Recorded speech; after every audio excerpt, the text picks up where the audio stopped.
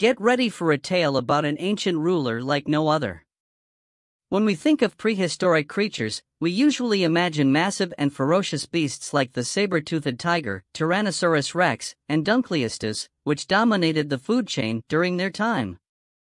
But have you ever heard of the earliest, most fierce predator in the animal kingdom? Let's take a journey back to the Cambrian period, over 500 million years ago. The Cambrian period is famous for the explosion of life that occurred during that time. Prior to this period, life on Earth was mostly sedentary, but suddenly, animals that could move freely appeared, marking a significant shift in the evolution of life. However, these creatures were still in the early stages of development and didn't quite know what they were going to look like. As a result, the Cambrian creatures looked incredibly bizarre and strange, with fossil records showcasing an array of peculiar animal forms. This made it difficult for paleontologists to decipher what they were looking at, so the earliest reconstructions of Cambrian animals were purely based on imagination and fossils. One such creature that left paleontologists stumped was a fossil that looked like a shrimp. Without any other clues, they decided to add a shrimp head to the creature and named it Anomalocaris, which means strange shrimp. However, as time passed, paleontologists realized that this shrimp was, in fact, the claw of the most dominant predator in the Cambrian period.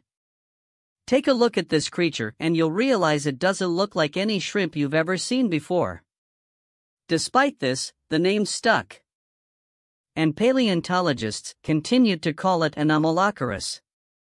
Anomalocaris may not have looked very intimidating compared to other prehistoric rulers, but this creature was the top predator during its time. In a world where life was still developing, Anomalocaris was already the apex predator and significantly more advanced than other animals of its era. Although it might not have been a fearsome monster, it was still an impressive and powerful creature that left a significant mark on the history of the animal kingdom. Let's take a closer look at some of the other creatures that lived during the Cambrian period. Take this one, for example. It's just a strip of meat with shells attached to its head and no one knows what those shells were for. Then there's this one. A meat tube with no head or brain, aimlessly drifting through the water. And how about this one with long legs? Compared to these weaker and smaller creatures, doesn't Anomalocaris seem like a more effective predator? Now let's compare their sizes. During the Cambrian period, the largest animals were only around 10 centimeters long, smaller than the palm of your hand. How big was Anomalocaris? It was roughly the size of a dog. Compared to other small animals in the Cambrian period, Anomalocaris was a giant. Anomalocaris dominated the ocean during the Cambrian period, not only because of its size, but also because of its advanced weaponry. Its confusing claw was the most advanced weapon of its time. In addition, Anomalocaris had numerous fin-like appendages that gave it a huge speed advantage. However, Anomalocaris's most powerful weapon was actually its eyes. Here's a little-known fact that's often overlooked. Today, all animals, whether birds, mammals, or insects, have eyes. However, over 500 million years ago, only a few animals had them. Imagine how threatening Anomalocaris was to other animals during the Cambrian period. Faced with such a gigantic monster, prehistoric creatures had to come up with many strategies for self-defense. When it comes to self-protection, what's the first thing that comes to mind? Yes, running away. But during that era, few animals were faster than Anomalocaris. After all, the size difference was significant. For example, even the fastest ant can't run faster than a human. So most animals during the Cambrian period used armor to protect themselves, just like modern-day clams, crabs, and turtles. You might be able to find me, but you can't break through my tough shell. As a result, many animals during the Cambrian period evolved to have thick, heavy armor for protection. Although these ancient prehistoric creatures may seem strange to us, we can still understand how terrifying the Anomalocaris was from their armored shells. However, even armor has its limits. For example, the trilobites we are familiar with often have bite or claw marks from Anomalocaris in their fossils. Therefore, some animals developed defense mechanisms such as burrowing, camouflage, or producing toxins. However, in my opinion, the most creative defense mechanism is making oneself unappetizing. Take the creature in this image, for example. It made itself emaciated and bony, without much flesh. As a result, no animal had an appetite for it, solving the problem at the source. It's truly a brilliant strategy. During the Cambrian period, while shaping the entire world, Anomalocarids were also shaping themselves.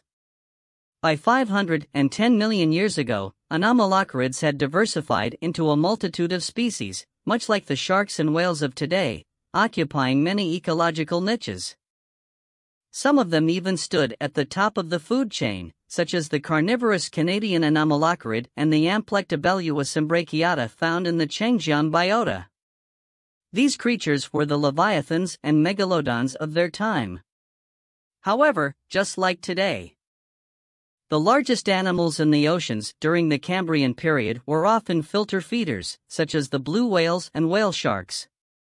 The largest animals in the Cambrian oceans were also some filter-feeding Anomalocarids, such as Aegirocassis, which could grow to be as big as an adult human and had its iconic large claws evolved into filter-feeding screens to capture planktonic organisms. Aegirocassis and its close relatives, the Herdiids, had a shrimp-like appearance with a head shield similar to modern shrimp. There were also some more peculiar Anomalocarids, such as Parapitoia. These creatures were very strange in that they couldn't swim and could only crawl along the seafloor. Their claws evolved into a pair of small knives used to cut up the corpses of dead animals that had sunk to the seafloor. They fed on rotting flesh and were the scavengers of their time, much like hyenas and vultures. However, the most extraordinary Anomalocarid was the Opabinia regalis. As we mentioned earlier, Anomalocarids typically have a pair of adorable large eyes, but Opabinia regalis had 5 big eyes.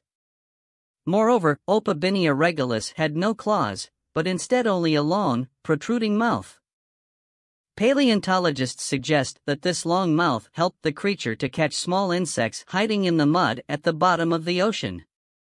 During the Cambrian period, these Anomalocarids collectively led the bizarre and amazing ancient world, driving the rapid evolution of animals.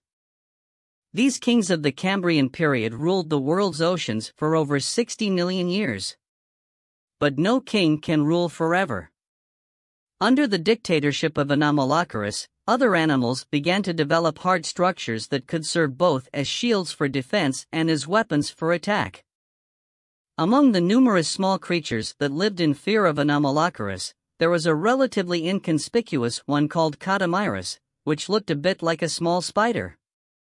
Its descendants, by a chance of fate, would rise up to challenge Anomalocaris. About 480 million years ago, the descendants of Catamairus evolved into a new class of animals called the Eurypterids, also known as the sea scorpions.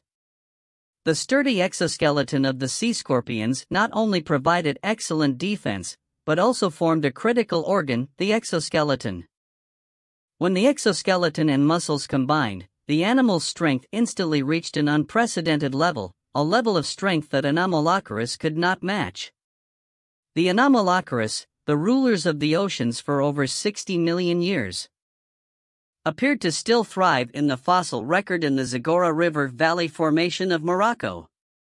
Their size even exceeded that of their ancestors from the Cambrian period.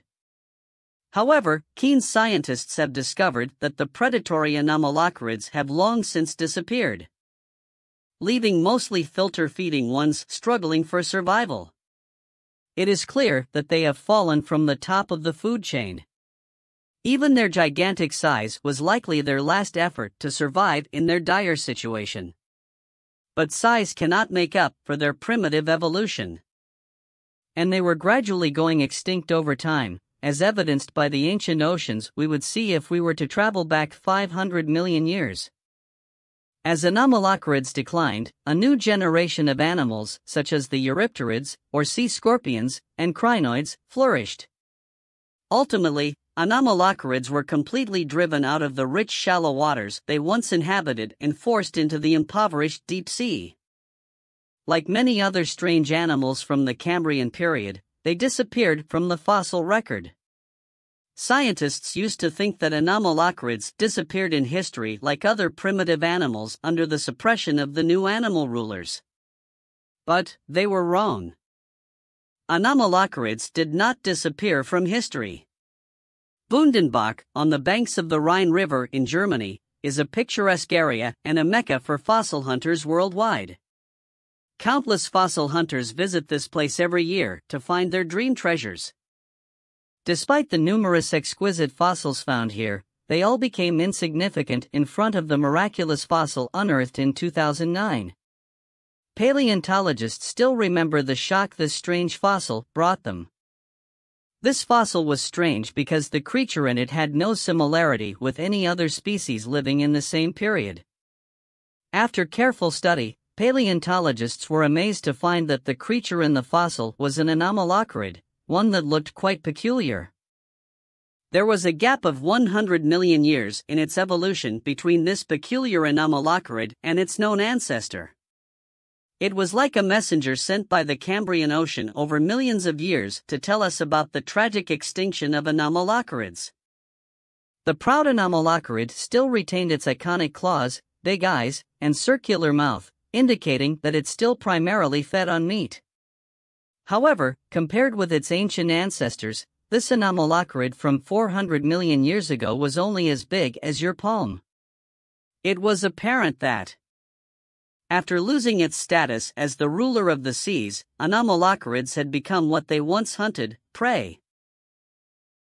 To avoid the new marine overlord, the Anomalocarid's body underwent a profound transformation. In addition to the existing head shield, the body of the Anomalocarid was covered in an armor like a true shrimp. Even at the end of its body, a long, sharp spike grew, much like that of a shrimp or a Eurypterid.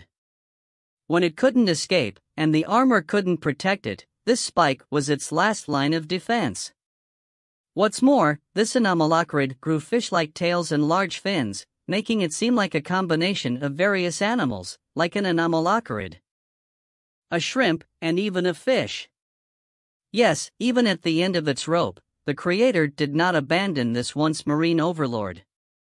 After this Anomalocarid, humans have not discovered any new fossils of it. The Anomalocarid fossil buried deep along the banks of the Rhine seems to indicate the end of an era. The Anomalocarid has disappeared completely from the river of history. Today, humans can send probes deep into the ocean, that dark and unfamiliar territory, which is a veritable museum of living fossils. People there have discovered countless animals that were once thought to have been extinct. I have always wondered if there might still be surviving descendants of the Anomalocarid in some unknown and mysterious corner of the deep sea. Perhaps someday, we will get a glimpse of the ancient mysteries of 500 million years ago. Thank you for watching. In the next video, I will introduce another group of fascinating creatures, echinoderms.